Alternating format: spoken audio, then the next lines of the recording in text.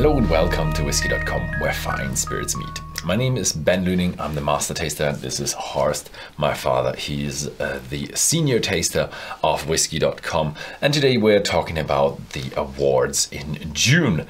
And if we're talking about the list, what we've done in June, and you've been very busy and I've not done that much, but I think I've been away at some point, so I've got a bit of an excuse there. So I'm not at the podium today, but I do have one honorable mention that just didn't make it. It's the Knob Creek Rye. It's a really, really nice Jim Beam rye, and from their premium brand Knob Creek, and I do love it. It's just a well-made Knob Creek, 50% ABV, very spicy due to the rye, and it deserves a recognition. Oh, it already got a gold at the IWSC 2016. So they beat me to it, but yes, it's a good one. I see, have a new bottle with these engravings and everything. I think they do. Yeah. But they were a bit different. But they already always had these. Or not always, as I remember. The overall shape is identical, but it's a bit different. Yeah. It feels a bit different though. More fancy. Yeah. So, third place, Bros, you do have that. That one? Yeah. Okay. I have it in my hand, I didn't try it. It's the Chivas Regal, 18 years of age, and this is a blended whiskey. Means there is grain whiskey in it as well, but the main ingredients, the lead malt is from Strathyla, and I love Strathyla. Strathyla is one of my favorite malt whiskies. And this is a mixture, and everybody knows the 12-year-old with a silver label on it. You find it in nearly all bars around the world. So it's a very good selling whiskey. It increased in price very much, and the Chivas 18-year-old is premium to that. It's not always available. It's quite rare. It's priced in the 60s. So it has a 50% premium to the 12-year-old, and this is so elegant, smooth, rounded. You can't imagine a very edgy, intense, spicy whiskey. No, this is, as you go, wonderful. Yeah, This is third place, and then I do have the second place, and because you had been on travel, you should have had this one. Yeah. It's the Woodford Reserve, and in specialty, this is the double oaked. Means they have a finish in a second oak cask. Is that bottle different? The bottle is different. The typical Woodford Reserve has a thinner. Yeah, it's flatter. It's flatter, this is. Yeah. This looks a bit small, but it's bulgy, so it does have an 0.7 liter. Yeah, it's 43.2 ABV as the other have. And it's a wonderful, wonderful piece of work.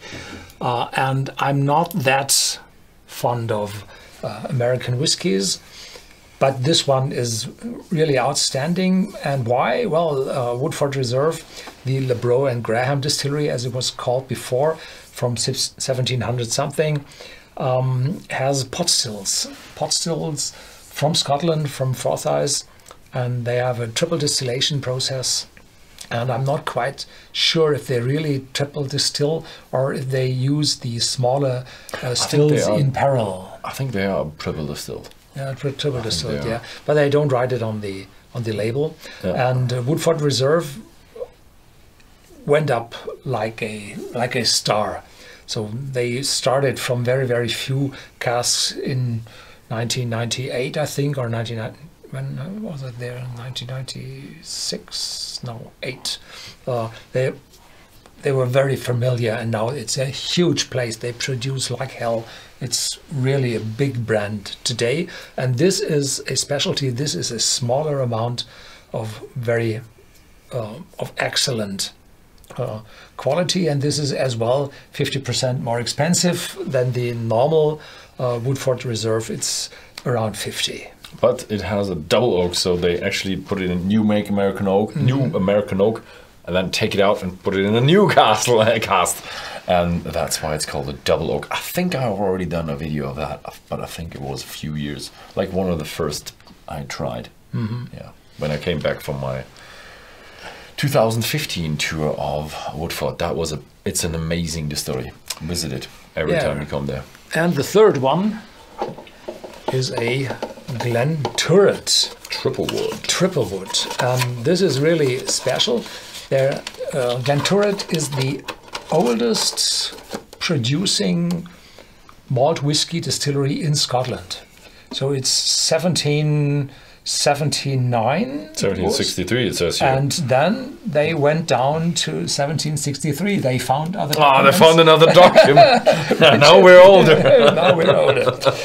And those have the chance to produce in those days because they are in the southeast of the Highlands and they were reachable from the shore, from the taxman. So they were allowed to produce because they were able to be taxed.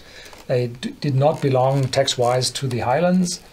And well, then the distillery changed proprietors lately, some 10 years ago, I think. And they started, and part of the new ownership, they produced these decanters, Laliques. Yeah, and therefore, now they have these wonderful bottles. In former times, there had been just one bottle, a 10-year-old Glenturret in a standard bottle. And today we have more, and part of this is this triple wood and 45% ABV.